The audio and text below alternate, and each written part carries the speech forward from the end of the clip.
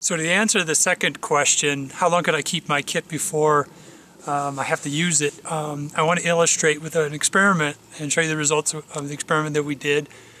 And that is this right here. Now this is this is an elm oyster kit that we put in cold storage and refrigeration between 35 and 40 degrees for over a year. Actually, a year and 14 months, about 405 days. And 10 days ago we cut this open and the mushrooms grew.